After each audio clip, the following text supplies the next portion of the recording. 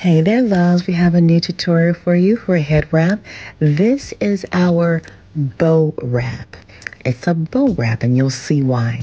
You take your head wrap and put it over your head as usual, and then you'll take the front of it and you'll make it into two sections and pull it together there.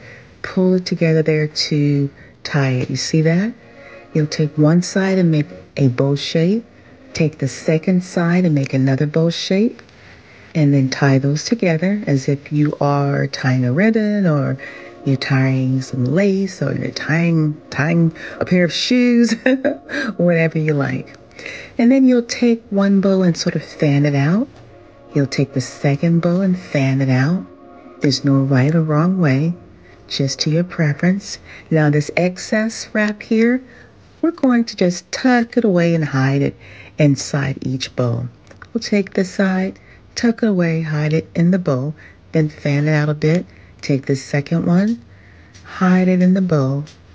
And there's no right or wrong. You just do how you feel. Once you're done, of course, you will continue to adjust it to make it your look, to make it look how you would love it.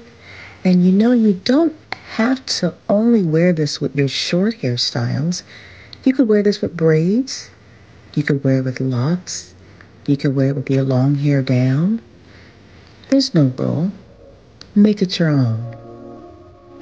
Find a look that coordinates with that dress or with that outfit.